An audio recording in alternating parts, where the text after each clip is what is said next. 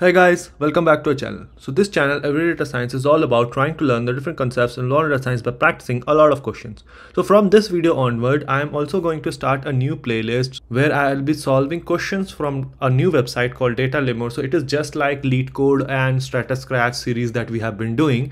But here, when I was going through this website, I found a lot of interesting questions and questions mostly from the big companies, right? If you look at it, right? This is the SQL category, and there are questions from statistics, machine learning, probability as well, right? So this seems really good. And if you look at the type of questions, the difficulty level, so there are a lot of easy, medium, difficult, even though there are some of the premium questions, but most of the questions I think are accessible to anyone. Like you don't need to take any subscription or things like that. So yeah, let's move into the video, right? Okay, so this question is basically regarding data science skills and has been asked in LinkedIn SQL interview. And the difficulty level of this question is easy. The question reads something like, given a table of candidates and their skills, you are tasked with finding the candidates best suited for an open data science job. Okay, you want to find candidates who are proficient in Python, Tableau, and PostgreSQL, right? We are supposed to write a query to list the candidates who possess all the required skills for the job, right? So they should have Python, Tableau, and PostgreSQL as their skill, right? It's all three, right? So it should not be 2 out of these 3 or 1 out of these 3. There is possible that apart from these 3, you can have multiple other skills as well, right? But these 3 should be there. Sort the output by candidate ID in ascending order, right? And the assumption is there are no duplicates in the table. So basically this is the candidates table with 2 columns, candidate ID and skill. These are the data types, and let's go to this example, right? So for example, these are the candidate IDs and their skills. So if you look at it, like which all candidates have all Python, Tableau, and PostgreSQL. So if you see candidate ID 1, 2, 3 has that. 2, 3, 4 has SQL Server, Power BI, R. So none of the 3, right?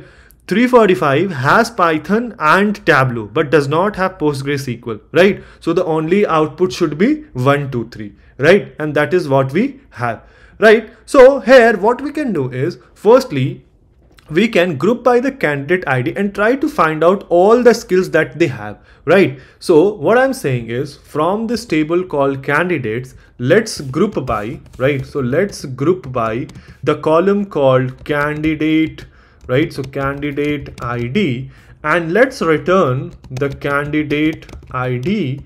And then, so remember this we are doing in PostgreSQL, right? In MySQL, there is a function called group concat, right? So basically for each of these groups, it will concat the column that you provide, right?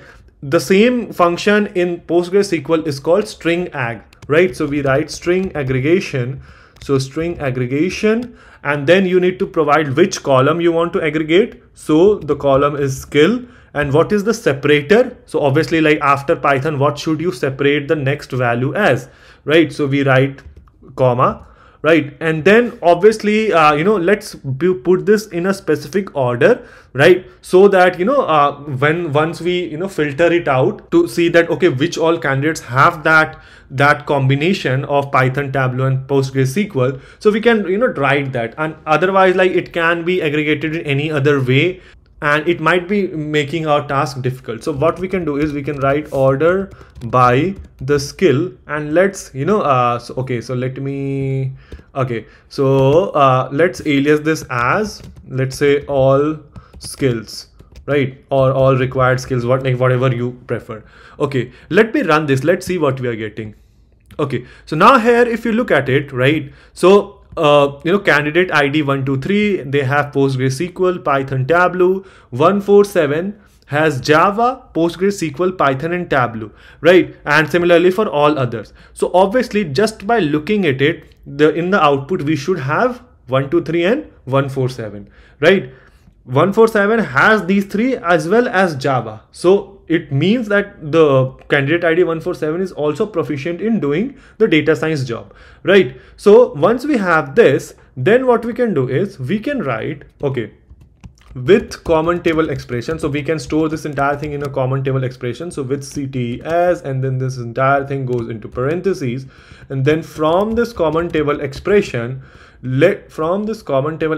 right, CTE, let's keep only those rows where your all skills, right, where your all skills is like, and now it should be, so that this is the reason why I did, you know, order by skill, that whenever you have, you know, all the skills, order them in ascending order, so that, you know, this, like, if a candidate has all these three things, so it is arranged in a specific order. So what we can do is, if we can, you know, see that, okay, this column all skills have anything before this, anything after this, but these three are there in this particular order, then obviously the person is suitable for the data science job, right? So what we can do is just copy this, right, and we can write, okay, percentage, right? So okay, and these skills, and then anything after this does not matter. So for example here, right, so in this one, so anything before this, so Java or any other skill does not matter,